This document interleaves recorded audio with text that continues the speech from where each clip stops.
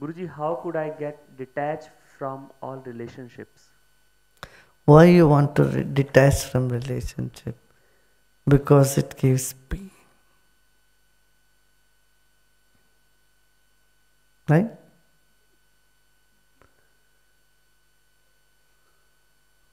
Why it gives pain? Because you have not the broad vision about life.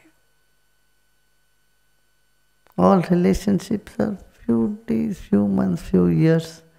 But life is much bigger.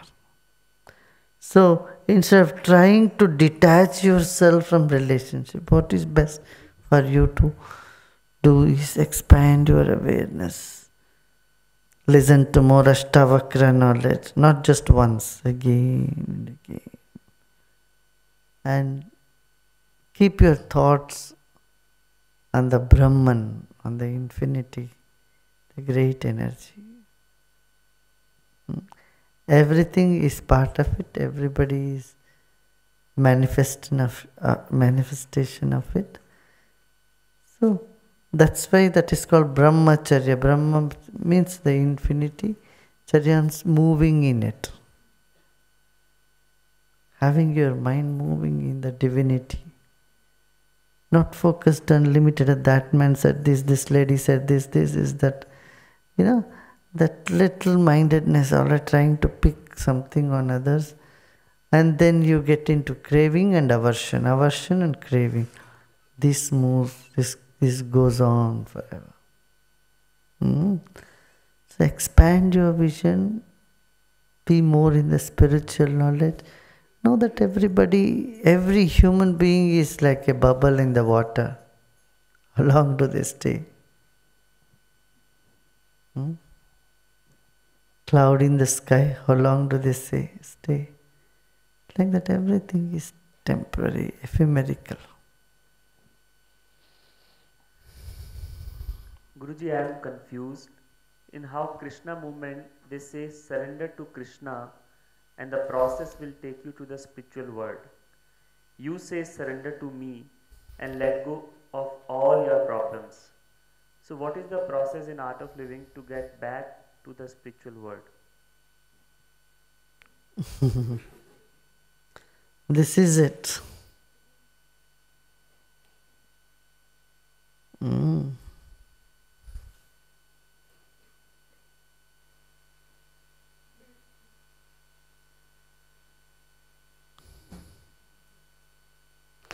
And Krishna also said, those who see me in everything, in everybody, and me in everybody, everybody in me, are the most intelligent. Why you forgot that? Yeah. And also he said, I come every year. I will keep coming in every age. Right? Guruji, I keep holding on to the past, how great everything was.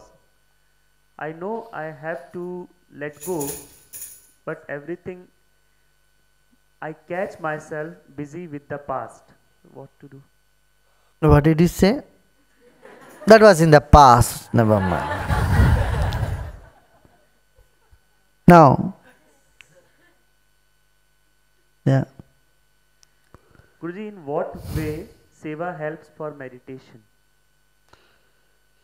Yeah, when you do seva, whoever, to whomsoever you do seva, wherever, whatever, that brings some positive energy, merits.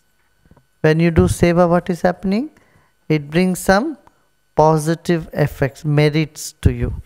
And it's merit that allows you to go deep in meditation. If you are not able to go deep in meditation, it is because you are only selfish, all the time thinking about yourself.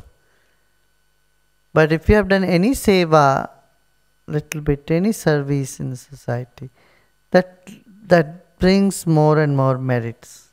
The merit allows you to meditate deeper. One of the fact, not the only.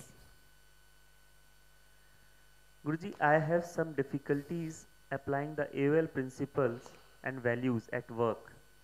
Principle get applied spontaneously, naturally. Don't have to make an effort to apply any principle. What principle?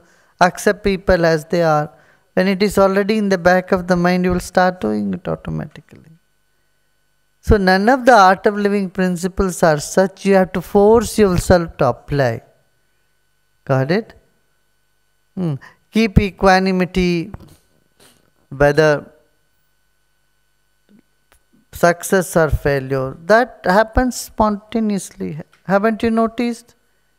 After you do pranayama, kriya and all, now you feel much, much better mentally, physically and emotionally.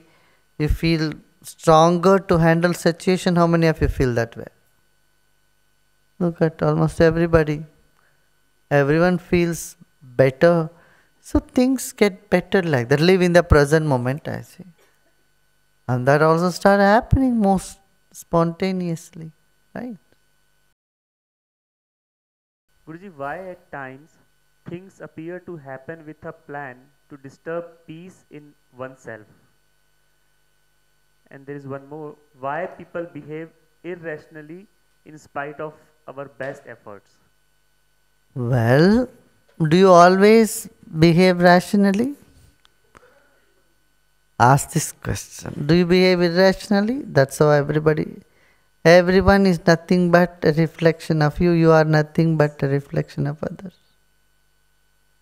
So, if their behavior is immature, they'll need more time to mature. Yeah, have patience. Or they lack knowledge. So give them knowledge. Yes. It's useless to sit and see why others are like that. We worry about things that are happening. Oh, why it is happening? Why so and so is like that? You should stop this. You should turn and see what you are doing. You have control on what you can do or you are doing. You have no control on what is happening by others or in situation.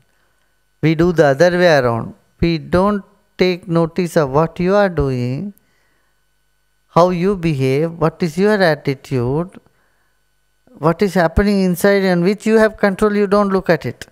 But you try to control others, you try to control the situation and you start blaming them, which you can't do anything about it. Did you get it? You have no control over others' mind. And you try to control others' mind.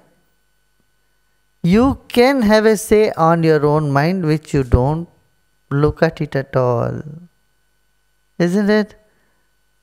The world is unhappy because of this.